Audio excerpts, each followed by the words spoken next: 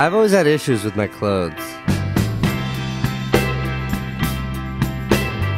As a child, my mom used to make everything I wore, humiliating me until I was old enough to shop at the Salvation Army on my own.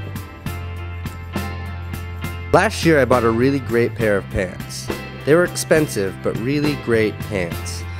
I wore them everywhere. One night in January, while riding my friend's scooter, some guy crashed his SUV into me. When a femur is broken, the periosteum, which is the tissue that covers the surface of the bone, is torn apart. Then a hematoma forms between the fractured ends of the bone. This, and the rush of white and red blood cells to the fracture, causes a great deal of swelling. Because of the inflammation and need to immobilize my leg, the paramedics told me they had to cut off my pants. I begged them not to. I even appealed to Van and the ambulance to stop them. He was like, "Don't cut off my pants! Don't cut off my pants!" But they did. They cut him to pieces, leaving me on that bed naked.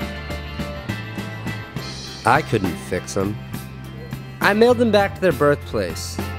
A few weeks later, I got a phone call from the owner of the jeans company. He said the pants were too far gone. They couldn't be saved. He gave me a new pair. They were just like my old pair, but new.